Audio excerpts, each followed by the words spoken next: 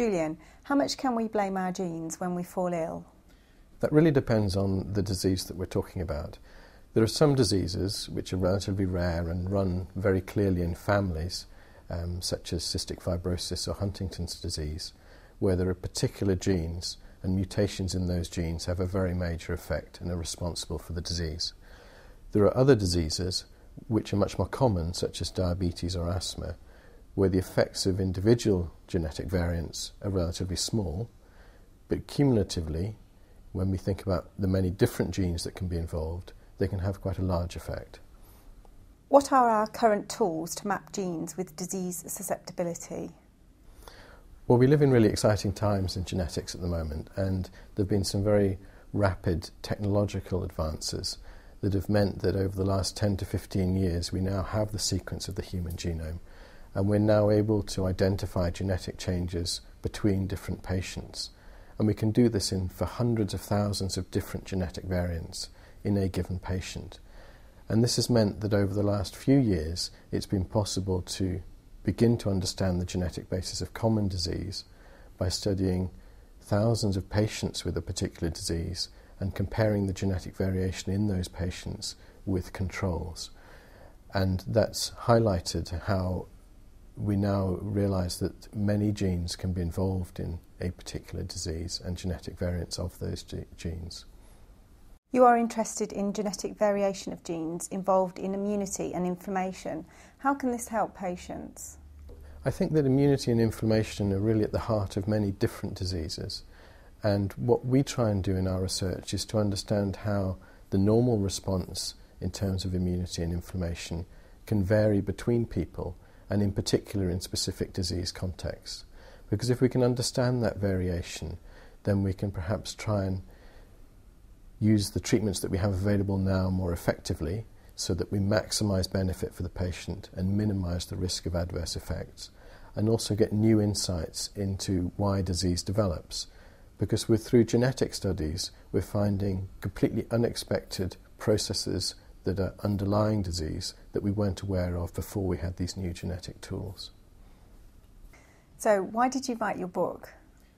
Well, these are very fast-moving times in genetics, and I wrote the book really for undergraduate and graduate students to provide some sort of historical context in terms of current human genetic research, to identify some of the landmark discoveries that have got us where we are now, and also to provide a broader view, if you like, of the many different types of genetic variation that we now realise exist, and also how this is impacting in many different areas of research, ranging from clinical medicine through to evolutionary biology. And hopefully through this book I can bring some of the enthusiasm that we have for genetics at the moment and inspire others to continue in this area. Why does your line of research matter? Why should we put money into it?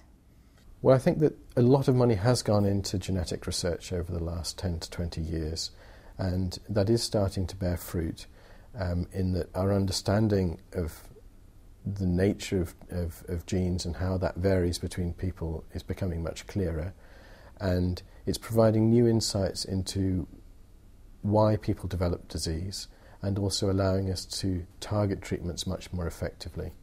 So I think that over the next 5 to 10 years we will be seeing rapid advances in how we use genetic information to try and personalise patient care for the individual so that they can get the maximum benefit from treatment that's available, and also perhaps allow for better screening and identification of patients at risk of developing disease. So finally, I guess that's how you feel your research fits into translational medicine within the department.